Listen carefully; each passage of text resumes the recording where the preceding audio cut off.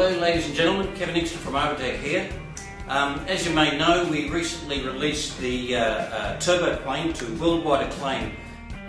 It's just been a fantastic blade for us. We've got so many reports from people saying they think it's the smoothest, safest, easiest blade that they've ever used for this kind of freehand shaping. An immediate result from releasing this product is that we had a lot of requests from people asking for a smaller one, a mini one, to fit onto the mini grinder. And the result of that is this wonderful little tool, which we call the Mini Turbo plane.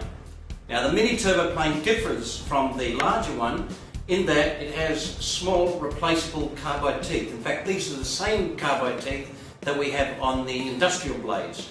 A lot of people really like that ability to be able to replace the carbide teeth, and of course it does come with a little Ian key which fits in here, and you can release it and rotate it to a new sharp edge, so you get an extra life out of this little blade.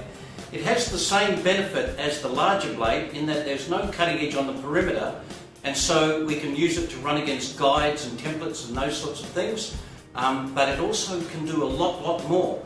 Now, one of the things we discovered with this blade is that we can fit it onto an extension arm that you see here, and this extension arm can then be fitted to a standard angle grinder, and so you can use it without the actual mini grinder to do some really amazing cuts. Now I'll just quickly show you the parts that will come in the kit with the Mini Turbo plane.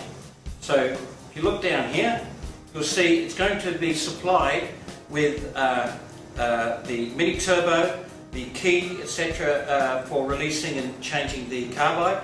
It's going to come with the extension arm, which will fit onto any angle grinder that's on the market, and we're also going to include in it 4 sanding pads. Now these sanding pads can actually be fitted to the extension arm and follow any shape that you've machined using the Mini Turbo plane, and I'll demonstrate all that for you shortly.